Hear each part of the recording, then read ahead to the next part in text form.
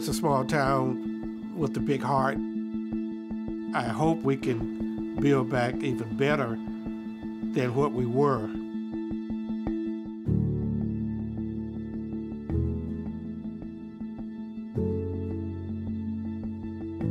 As the storm was forming, we knew it was bad. We at the TV station were talking about, we knew this was going to cut all the way through the state. I was watching the news and they was telling us, Rolling Fork, it looked like it's headed to you. I jumped up out of my chair, ran to the bathroom, jumped in the bathtub and rode the storm out. While in the bathtub, I could hear the wind blowing. I could hear the windows breaking. We knew that there were storms going on. We were watching Matt, and my husband just said, maybe we should get the kids and go to the shelter.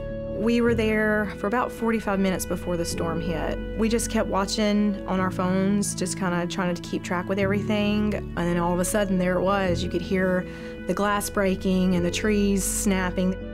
And after the storm, I called my son-in-law, and I was talking to him on the phone, and that was the only way I was able to communicate with anybody. I told him to tell my wife that I was all right and everything. After the tornadoes hit, power usually goes out, communications become very difficult. It's important to get that communication up as quickly as possible so that people can find out if their friends or family are hurt or safe.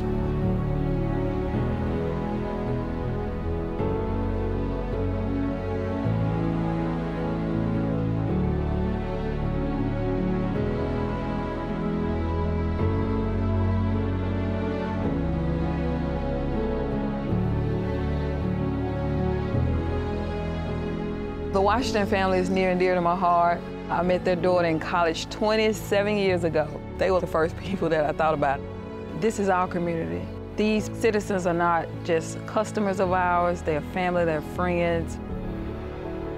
After the tornado, we received a phone call from Mississippi Emergency Management Agency. We provide wireless access to public officials, particularly law enforcement. Our tower crews are always on standby. We stay prepared so that we don't lose service in the first place. The minute I got to my house, there was someone I know that was helping get my windows boarded up. And it wasn't just my house, it was house after house after house.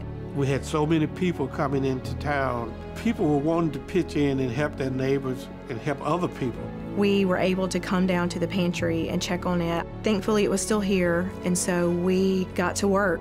We started driving neighborhoods, knocking on doors, and any kid that we could find, we handed them a bag. If you're in the midst of this, it's overwhelming, but someone comes alongside you and says, hey, it's gonna be okay, we're gonna get you through this. My artwork, it feels like it's a part of me, you know. One guy told me when I get ready to rebuild my shop, let him know and he was going to provide me with some wood. I believe if we just work together, we will come out and be better than we were. Every customer is equally important. I know that we're resilient people, and we're going to see good things come out of this. This brought us all together, you know, for the good.